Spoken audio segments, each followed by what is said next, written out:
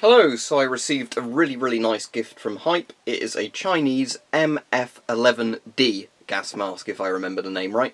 And why it's a weird name to remember is that there is the standard MF11 series, which is basically the FMJ05, and this mask is a completely different face piece, but it's for some reason still called the MF11. So who knows why it's called that, but it's a really cool mask. So it's a dual filter mask. Panoramic lens, and it's got a really nice panoramic lens, as you can see, because it's actually, the nose cup and everything's built to the shape of the lens, rather than it just being a generic, you know, front together thing. Has a really good head harness. So this is actually a really good high quality Chinese mask, you know, one that's now starting to rival a lot of Western masks in quality, which is something I think, you know, it's been something I think a lot of people have wanted for a while, because obviously the issue tends to be that if you look on places like AliExpress or whatever, eBay for Chinese masks, quite often they can be reasonable price for what they are, but a lot of them are always pretty lacking in quality compared to Western masks, you know. And nobody's saying, oh, I want an FM53 quality mask. It's just, you know, a lot of people would kind of want something that's affordable when it's new, rather than being surplus, that's decent quality. So anyway, I think he said this is GOST threaded, but these are actually GOST filters. He sent me two of these. These are Chinese GOST filters. These seem perfectly alright. And yeah, there's not much to say really without me putting the mask on. But there you go, that's what it looks like. As you can see, good clear panoramic visor. Now, let's get these straps nice and tight.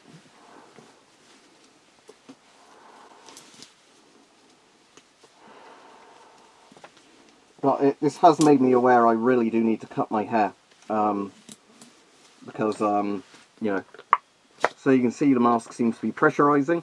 It's very comfortable, actually. Another thing I like with this, I can open my mouth and talk quite well without it feeling like there's a lot of pressure on the jaw. So it's designed well in that regard. This is a large, this particular one he sent me, and I'm glad he sent me a large because this is a good fit. If you see, my eyes seem like they're pretty central in the mask as well, which is good. You know, they're not either down low or too high. You know, so it looks like I am probably a size large in Chinese masks, or at least ones that use this sizing guide. So it's got a voice diaphragm and exhale valve type thing at the front there. I don't think that cover comes off easily, otherwise I'd show you, but it's probably a similar voice diaphragm system to some of the other Chinese masks use. Obviously two 14mm input ports there. You've got your glasses attachment bit there if you had the spectacle kit for it. It seems at the top there, so they would hook on and go down. So now you want to probably see, does it actually work at blocking odours? So let's try it.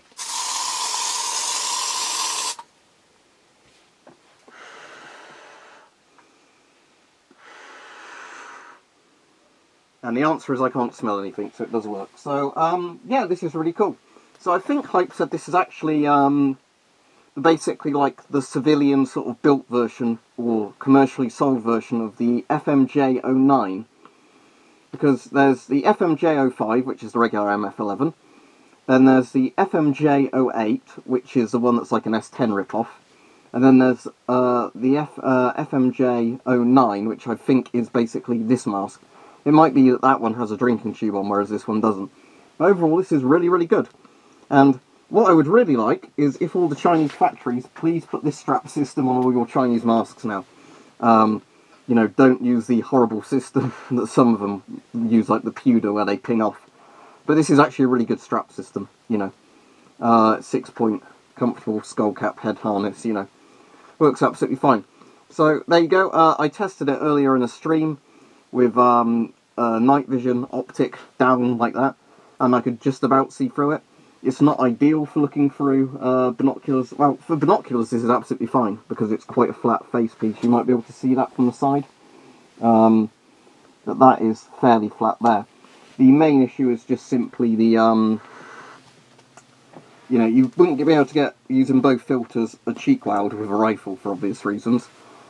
And same goes for scopes, you know, just because you'd need a blanking plug on one side. But in terms of design, this is very good, and I'm sure with the, you know, military version they probably do only use one filter, so they can shoulder a rifle. But yeah, overall, very impressed with this, so a massive thank you again to Hype for sending me this. I don't know, you know, if it's very easy to get these, because I think he said I'm probably the first person in Europe to ever do a video on one of these, so they're probably not very common outside of China at the moment.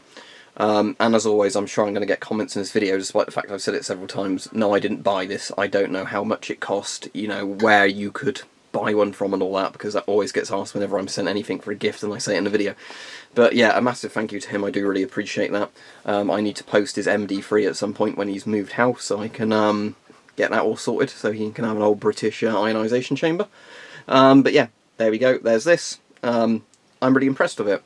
It's, you know, nice that there's actually a really good Chinese mask, because as I said, a lot of them have been meh or crap.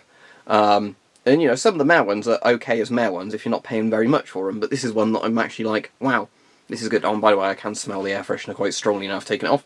So it definitely works well. Also, a little side note, because these are GOST filters, you can obviously put these filters on GP5s or whatever as well if you want to. So if these Chinese TF1 ZAP32 filters are easy enough to find online, they are GOST threaded. So there you go. I don't know if it actually says RD40X4 on the side anywhere, because most of obviously the characters are in there, but as you can see, that's a GOST thing, and I tried it earlier on a GOST mask and it did thread in absolutely fine. So there you go. What I might need to do is, I think what I will do personally before I actually use this mask properly, is get a blanking plug for one side of it, because you know, this would be a lot handier personally if there was a blanking plug on the right side, so I only had one filter on it. Because although it's very easy to breathe with two filters, you know, for just the sake of not constantly banging filters into my shoulder, I'd only want one. But yeah, it's overall a very, very good mask, and I love it. So thank you very much again.